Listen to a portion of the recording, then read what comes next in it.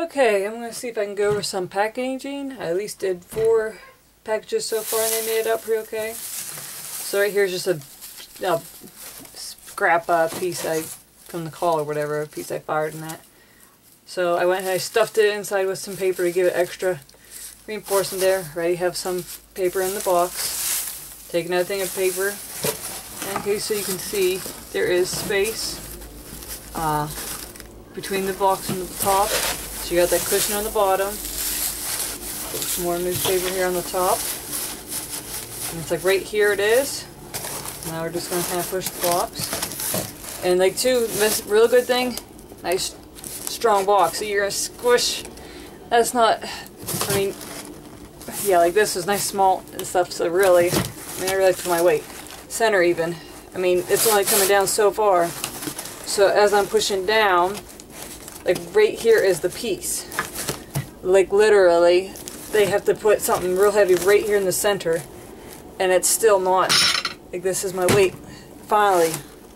I mean, you've seen how far I had to push down until it actually broke the piece inside. So I mean, the paper is going to help cushion it until it actually, I mean, gets to that point where it's going to crack. I mean, yeah, you really got to push down on it though to get like that. So I'd say the biggest factor is the box you're using and the paper itself to kind of help cushion it. Now if you had bubble wrap, that would probably squish it sooner. I can see if I have a extra piece here. Try out with some bubble wrap.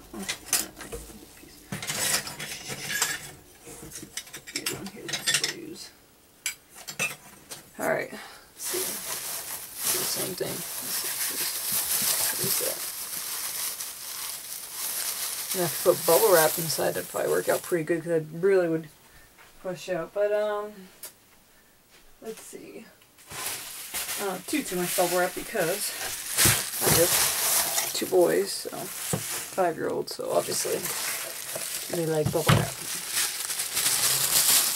So let's try this. Let's just try wrapping this around the bubble wrap. See if that'll be.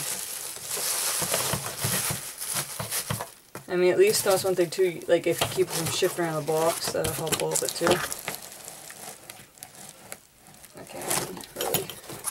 At least yeah, it being small enough in there, that probably work out pretty good too, because it's really not moving. You stuff it, so it's not going to shift around. I'm just kind of curious.